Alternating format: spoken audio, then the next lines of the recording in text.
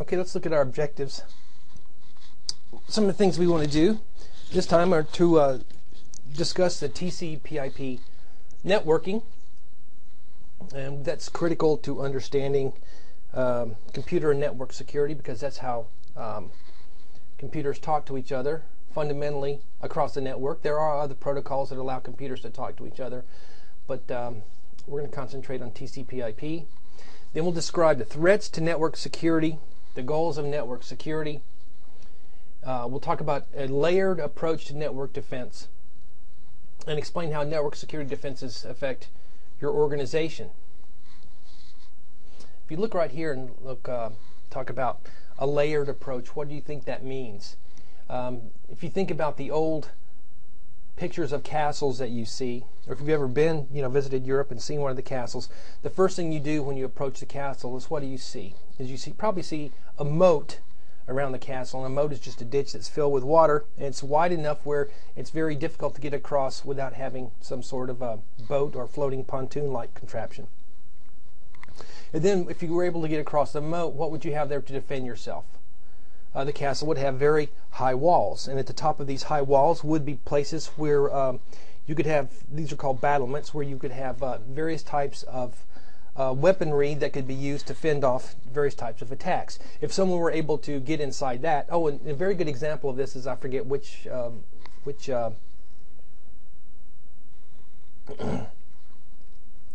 Lord of the Rings had a castle. I think it was the third one, and it was attacked by, I forgot what the names of those people are. Excuse me.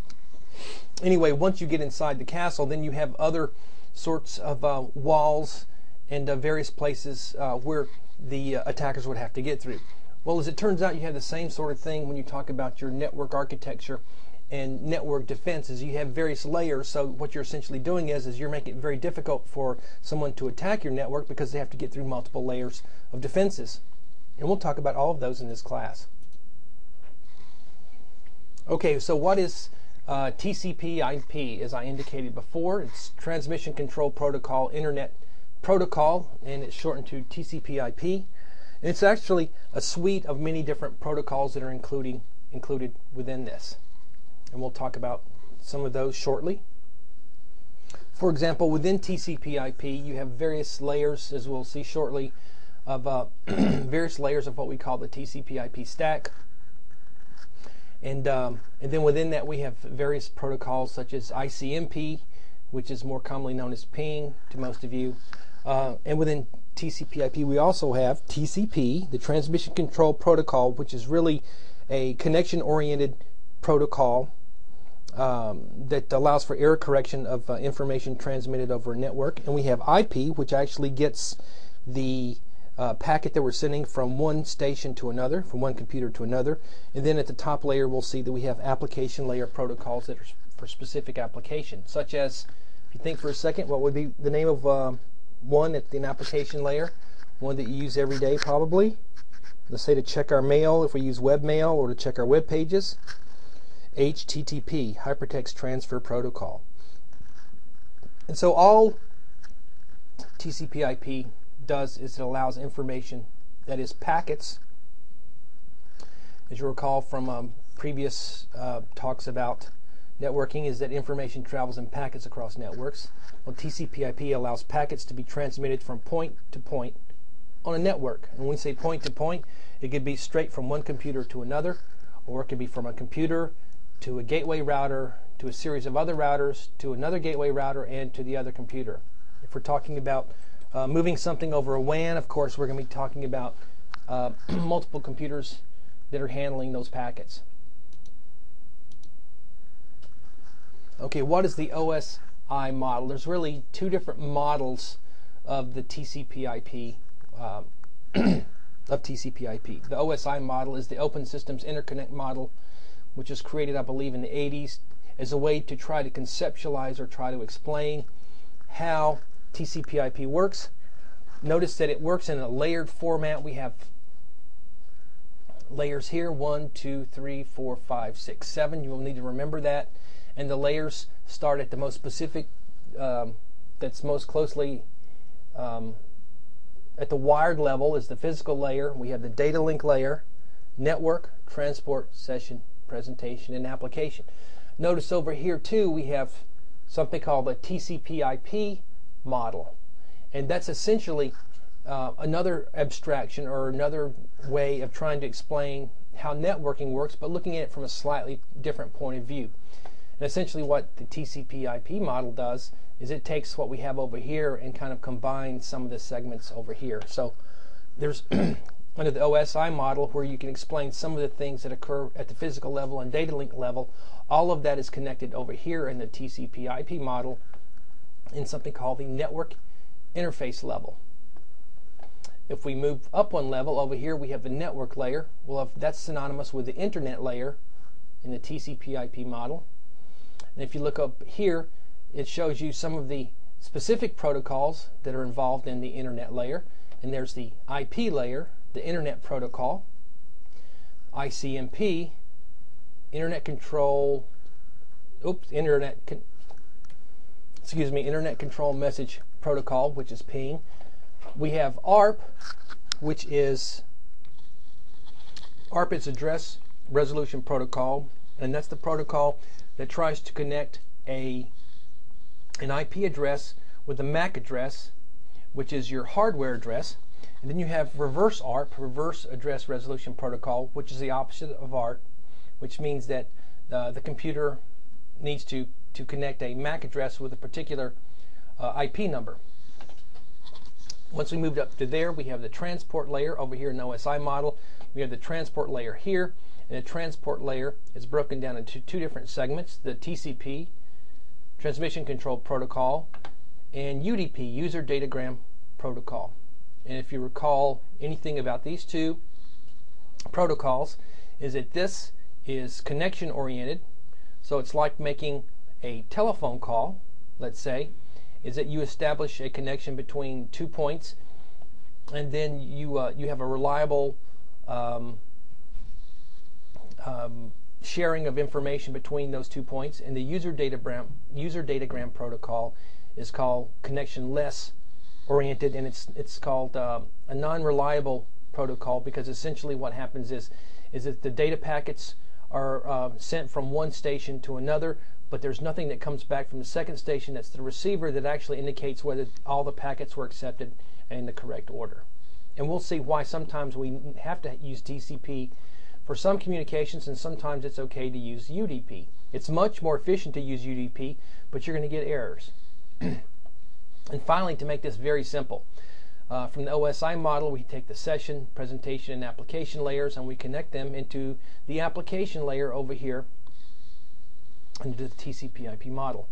And then we have the various specific application protocols that are located in the application layer: HTTP, SMTP, domain name service, SNMP, trivial file transfer protocol, dynamic host transfer protocol, FTP, and Telnet, which all fall under the application layer.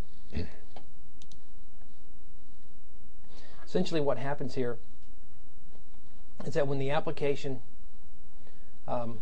creates a packet, let's say at the HTTP level, for it to be sent to another station, the receiver, and then the transport layer will add the appropriate information on here, which would be port information primarily, and then that would be sent down to the network layer, where the network layer would add the appropriate IP information, and then down here the appropriate MAC address information and other layering information is added. And so all this information that was created from the application layer is actually encapsulated in a packet from information combined from all these other layers. And then that's sent through to another network station where, let's say now the information is received, so this information is stripped off, so we know the MAC address. Here the IP address is stripped off, and then the port address is stripped off, and so it goes to the appropriate MAC address, IP, and port address, and then the application layer, any information that's added on prior, that is to the raw data, is stripped off, and then it's presented to the appropriate application here.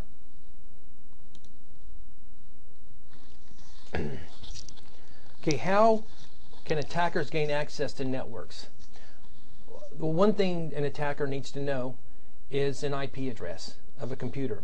If an attacker is looking for a particular computer, they have to know the IP address. It's like saying, I want to break into somebody's house, Johnny Smith's house. Well, in order to break into his house, what do I need to know? I need to know the address of the house. The same thing with computers. However, a lot of times, I mean, that's a very targeted attack if you're talking about specifically targeting one person, because nowadays there's so many people on the internet. What attackers do is really don't attack a particular person or a particular computer, but they look for the low-hanging fruit. That is, the computers that are not well protected, that are not well defended. And we know that the IP address components, or rather the components of an IP address, include the network address, the host address, and the subnet mask. So for example, let's flip over here quickly and look at some things. That's not the best way to show this. Let me jump back here and do some things. Let me see. Pull this up so that, for example, we have what's the first thing we're talking about? The host address, the network address. The network address is the address of the network, which is going to end in 0, usually 2.168.0.1.0. This is going to be the address of the network. That is all the computers that are located behind the network with are going to have the same network address. The host address is actually the address of the computer on that network. And so here you could have anywhere from 0, recall, is the network address. 255 is going to be the broadcast address. And then usually anything else between 1 and 254 can be a host address. In this case, that only makes sense if we have a subnet mask of 255.255.0. Essentially what happens is you take the bit, you take the zeros and ones that constitute this address, and you exclusive OR them with these, and what that does is that gives you the information we need for the host address. And so essentially what this says is that if this is the subnet mask, that means that this 0 means that the only thing up here that is allowed to change is going to be that last octet. And so you're going to find hosts in between here and here. If we were to say, if we were to have something like this and a 0 down here, and what this says is that this is, oh, by the way, what we saw before was a Class C address. And I'm assuming this is a review for everybody. That's why I'm going through this quickly, but just to refresh our memories. That's a Class C address, what we had before. This is a Class B address, which means now we can actually have numbers from 1 to 254 in here, and then numbers from 1 to 254 in here.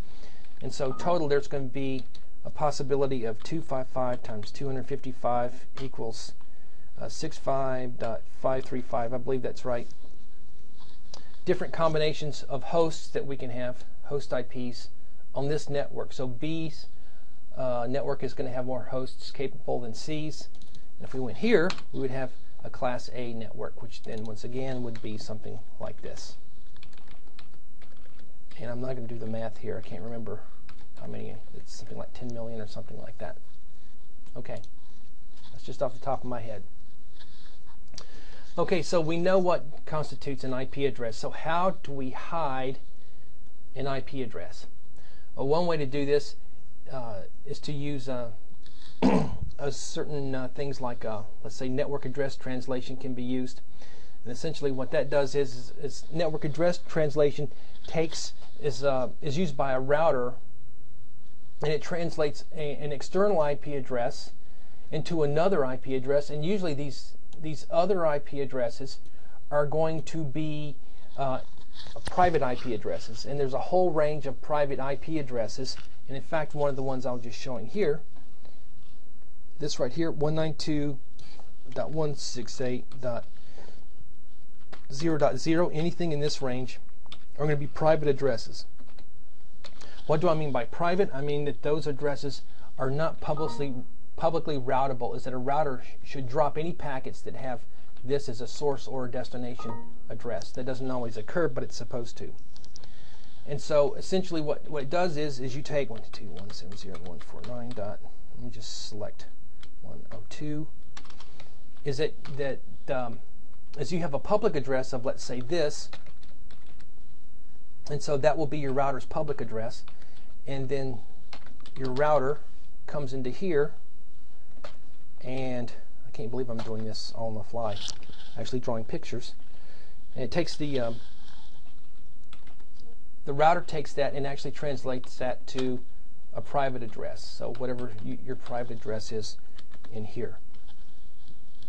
And so how does the router know? So what you could have is you could actually have many different computers with addresses. I'm not going to write out all these. Whoops. Behind this router, 192, and so on. Behind this router, but they all have the public address of 132, this number. So how does a packet coming in here, how does this router know where to send this? Well, it's based upon the initiating port number that's used here by this computer and by this computer and by this computer. And so depending upon what port number is being chosen, then the router knows which packet that's coming in here is supposed to go to which private IP address that's located in here. And so, so essentially what that means is that any computers outside of this network,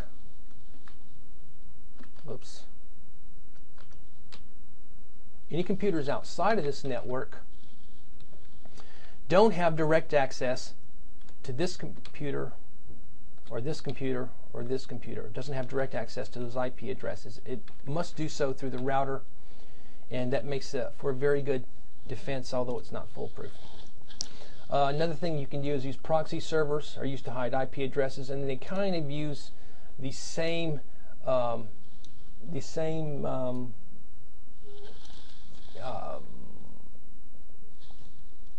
not the same configuration, but the same ideas here, except what you have behind here. This is going to be a proxy server, and these are not going to be private addresses. These can be public addresses in here. So 110.34.56.77 and so on.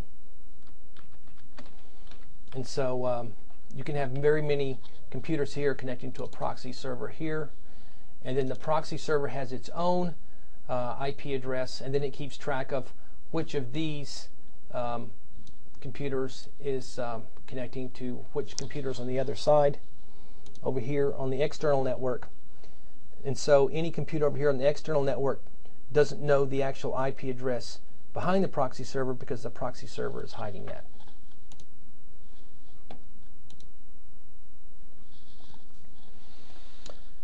Okay, here's an example of a proxy server concealing an IP address on the internal network. Here we have this connecting to the internet. We have the LAN gateway in here. We have our web, email, and FTP server here. Notice that this has an IP address of this. This is the network here, and then these are the associated computers in here. Notice that this is using the network, a Class C network right here. And notice that this is connected to the router.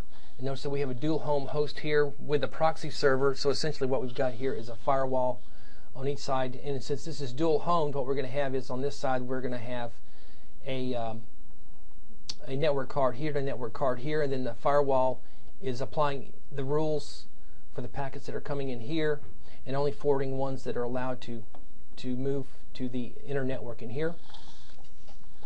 And so essentially notice that this here too, this has an internal address here, as you can see, a private address. And on the other side is that we have a public address in here. And so essentially what is occurring in here, notice also here too we're using network address translation as well.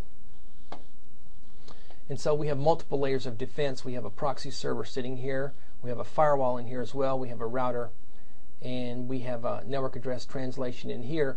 So it'd be very difficult for a computer out here to be able to access any of these computers directly because of our layers of defense. And IP address classes, something that I alluded to before. We have our class A. The first octet goes from 1 to 127.